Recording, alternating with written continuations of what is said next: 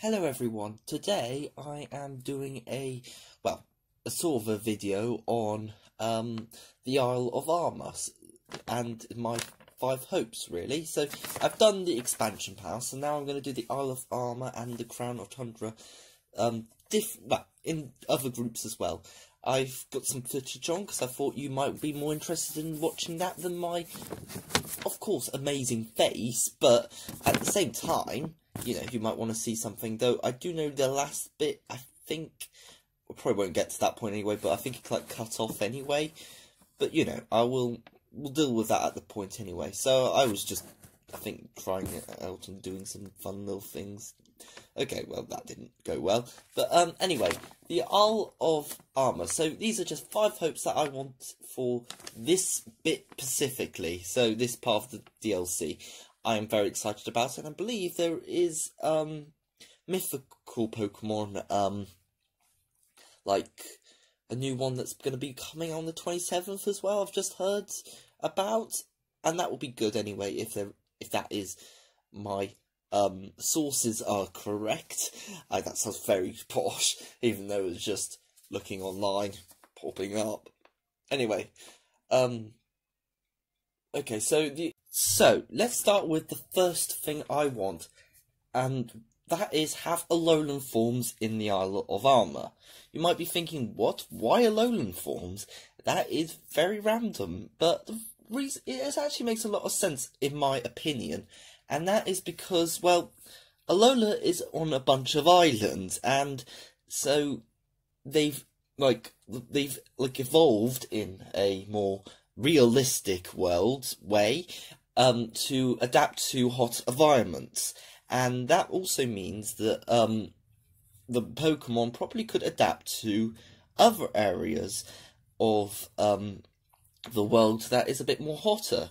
So I would thought maybe this would be a good way to like put them in into Sword and Shield without, you know, not making sense, because it makes a lot of sense having them there. So that's what I think that could be quite good. Though there obviously are the questionable things. Well, what will that make, like Alolan Galarian Slowpoke? Will that make it Alolan Slowpoke? And I would still say no, because it wasn't this. Because I would believe, like, the Pokemon and their names, like the Cantonian Pokemon, when they call like Cantonian Meowth, for example, the reason why it's called Cantonian Meowth, even though it's like seen in other regions as well, it's called Cantonian Meowth because it was first discovered, that form of Meowth, in Kanto, or at least that's how I put it that way. So that's why it's called Cantonian Meowth. So, you know, if those Pokemon weren't discovered and they maybe were just brought over here, then, you know, that would make sense. Another fact is because the theme is to do with growth and stuff, and, you know, them evolving naturally would also make sense. So, yeah, I think that makes a lot of sense. So, having returning characters from both Sword and Shield and even older games. So, this is number 2, by the way. But yeah, I feel this one is it's quite likely, especially because it's probably more of a post-game type thing. You're not gonna. I could be wrong, but I don't think you'll be able to access this DLC until you beat the post-game. And that reason is because I feel that both, it would make sense basically, and it's meant because you're being trained by the person who was a former champion of the Galarian region and Leon's mentor, so it makes sense for the Isle of Armor. And I would like to see characters return from Sword and Shield, because some of the characters, especially like Marina and what was he called? Oh, I can't even think his name, but they had good stories. Let's go with Marina, for example. She, I think that's how you say her name anyway. I quite liked her as a character, and I liked the concept of her.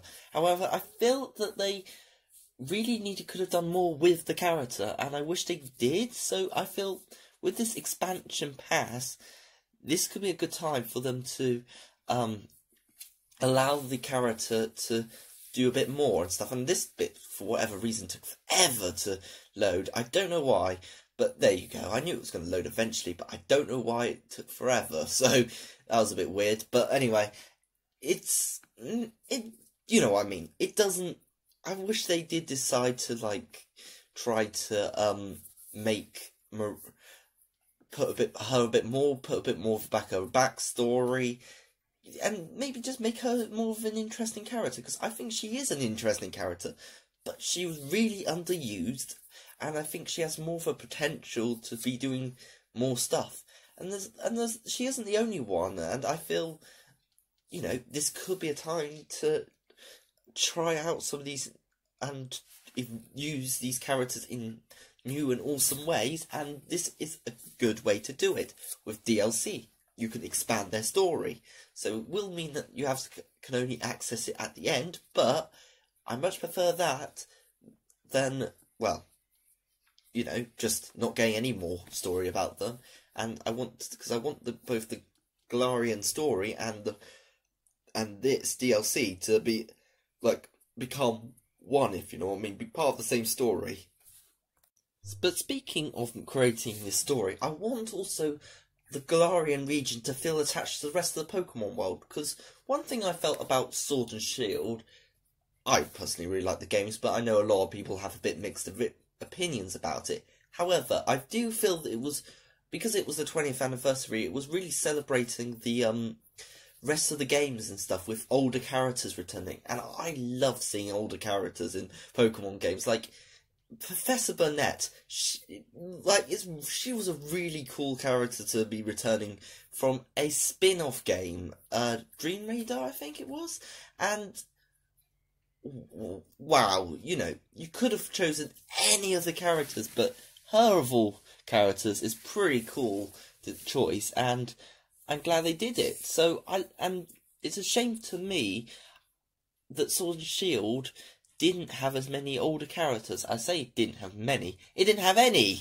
older characters, not even Looker return. And that doesn't make any sense. And I really like Looker as a character. He's an awesome guy who looks like Doctor Who. I don't know, maybe it's just me and everyone else online, but I'm pretty sure he looks like Doctor Who. So why didn't he appear? I don't know, but come on. We need more of these, like, references to older characters, because they're awesome. And Meltan's looking so cute. So yeah, he even agrees with me. But yeah, why not? You have so many characters, and you can explore with them, and even like some of the lesser known characters or weaker characters in the Pokemon games. You have like some of the old rivals in Generation 6. There were quite a lot of them, and personally, none of them are that memorable. I remember their names, like Tiano, Trevor, Serena, or the male version. I don't know what the male version's called, sorry. I should be ashamed for that. Please don't lock me up. I'll have to hide underneath a desk or something. But, yes, that's not the point. The point is that, there was Shauna as well. That was the other character, and yeah, they're quite good. Some of them are quite goodish, but you know, we don't know much about them. We don't know any backstory why they behave that way. Like Shauna, yes, she clearly had a crush on you as a male character, and I guess also she probably had a crush on the female character as well. So who knows if she is officially what she likes. But anyway, that's not the point, and I'm just gonna have to clean that bit off. There you go. And it's connecting. I like to just say I am playing this. I say playing this. I was playing this a few weekends ago. So, you know, I'm saying all these things like I'm playing it in the real time, but I'm not actually playing it in the real time. So, I don't know why I'm going like that. But that's not the point. The point is that, yeah, they have these amazing characters, and I want them to be used again, and in some ways improve their story a bit more and fresh it out. And so yeah, I think I've spoken enough about it. So add new Pokeball. So yeah, this is number 3, add new Pokeball. This might sound very weird, but Pokeballs are very important to Pokemon. Without them, well, you wouldn't be able to catch them, I guess. And they have introduced quite a lot of new ones. The last one was in Generation 7. I don't think they didn't release any new ones in Generation 6 or 5, I don't think, but 4 also had tons as well, and then before that was a lot more again. But especially Generation 2, that had a lot with the Acorn Balls, and that we know that they are going to be coming back in full force, and not just you can get one for each game that you don't really want to use because, you know, you're only going to get one of them. So, because I don't really want to use them because I'm only going to get one of them, so I'm really glad that, oh yeah, I mess up a bit on this because I, like, wait for ages and then, you know, after that, I kind of have a slight issue. Maybe I'll fast this bit up on the footage because it'd be a bit boring. Okay, I just speeded the footage along because I thought it was a bit boring and this bit, and so it was a bit easier doing it like that. So yeah, I've done that, and yeah, I like to just say I'm playing only with computer characters. So wookly do, who doesn't like a bit of fun computer characters? Anyway, let's get on to carry on with the list. So yeah, new Pokeballs. So like I was saying, they're adding older Pokeballs back, so why can't we have some new ones? Like, there's so many cool ideas you could do. Like, obviously there is the because there's the Love Ball, for example, that can attract opposite genders, though I'm sure there's probably an issue in like gay communities and stuff, and I can imagine that being a bit of a problem. Though funny enough, the older games, it weren't like that. Apparently all Pokemon it did the wrong thing, did it with the same gender, not the opposite. But whatever, it doesn't matter anyway. But why don't we have one that works the same way as the same gender, if you know what I mean? Like, there's no reason not to. And also there's because there's also the heavy ball, so why not the light ball? Or like maybe a Pokeball that works better with high levels. And I know I'm just thinking about all the Pokeballs that there are, and just thinking what the opposite it could be. Like, I could just go with the worst ball that only has like one thing or something, or maybe like a Pokeball that like works really well if the Pokemon has only got 1 HP or something like that. I don't know, maybe something like that. Or I don't know, maybe a Pokeball that works really well on Pokemon that haven't evolved yet or are fully evolved, or something random like that. There could be a lot of Pokeballs that they could do, and I don't know why they haven't decided to try out some of these new ideas I just suggested. So, and I think that would be quite cool, and I like Pokeballs, and I think most people do. And yeah, this battle is not going well, is it? But yeah, that is not a real, there is no reason why they can't add a few more Pokeballs. So, you know, I think this is a good time for us to have a new way to catch them all. I am just making terrible, I don't know even if it was a joke. It wasn't really a joke at all, was it? I know. And okay, number 4, have the GS Ball. Talking about Pokeballs and stuff, I want the GS Ball to return. And you might be thinking, well, hang on a minute. The GS Ball hasn't been in a Pokemon game? Well, first thing of all, it was in Pokemon Crystal. So, you know, I would let you off because, you know, I think it was quite a hard item, especially originally, though the Virtual Console made it a bit easier, but that isn't the point. The point is that they did have it in that game. So, you can't argue with that. And B, why can't it return? Like, Ash has, had these things that have appeared in the Pokemon games, like Ash Greninja. He's appeared in the demo. So, why can't the GS Ball appear again? And because I think it'd be great, because it is quite an interesting Pokeball with quite a good amount of history, because it was meant to have Celebi inside. Spoiler for the Pokemon anime TV show. Yes, it had Celebi in it, and B, if you're wondering why it's a spoiler, well, it isn't, because they never actually revealed it in the TV show at all.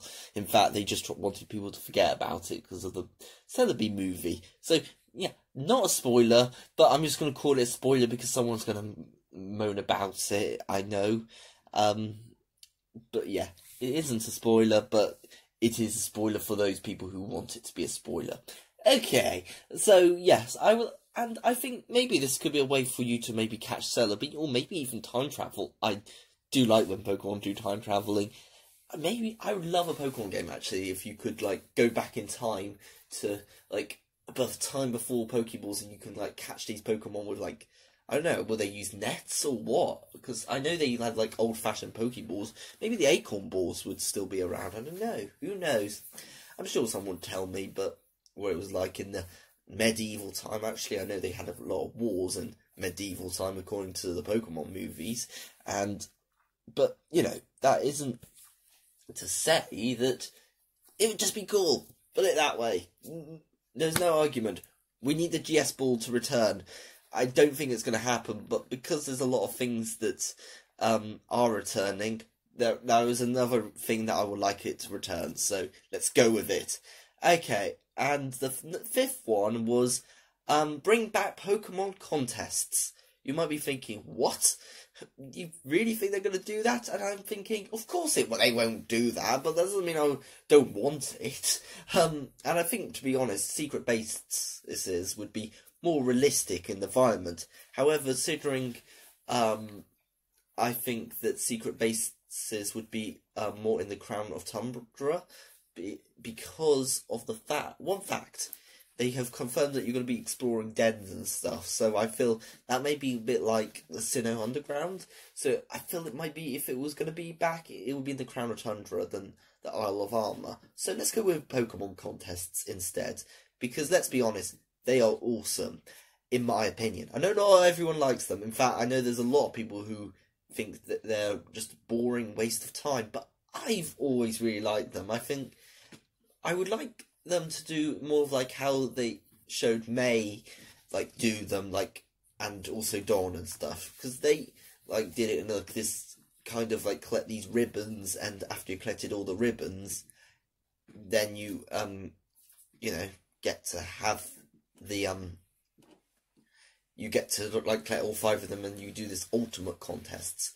That would be, I think, awesome if you like had to go around, collect these 5, go to these 5 contest halls, and then collect these ribbons, and then after the last, when you've done all of those 5 ones, you go to one more at the end, and then you complete them like the master one. That would be awesome. Do I think that's going to happen? Pfft, no, but even so, I would like Pokemon contests to return. Maybe in Sinnoh remakes. Well, probably, but they'd probably be in the Sinnoh form, and I don't really like the Sinnoh contests as much as the Hoenn ones. I want them to be styled like Hoenn before you'd be questioning it. Hoenn ones are vastly superior. Though I do like the judge idea, but even so, I think, apart from the judging thing, where I think they've probably improved it, the other 2 ones are just, I think, are worse. So, yeah. Not good. I just don't think I want dressing up in the music game in there. But, you know, that's my opinion. I'm sure some people love it. And to be honest, I like the dressing up in the Generation 5, but I think what I'm trying to say is more, I like them separate than in the same thing. I don't feel they work too well together, if you know what I mean. But, you know, that's my opinion anyway. And I'm sure some people are going to hate me for that. So, put your hate comments down below. Ding. Guaranteed. And I'm doing these, like, thumbs up and stuff. You can't even see me, so I don't know why I'm doing all of that rubbish. So, let's not worry about that. And that was the last one I had written down. So, I'm going to be doing the Crown of Tundra soon, I'm hoping. And I hope you enjoyed this video. I'll probably put on the rest of this battle, though I think, like, because they do it, like, 2 battles and stuff, one of them actually cut out this footage, because I have no idea why I just decided to do that. But, okay, thank you for watching. I hope you enjoyed it, and goodbye, everyone.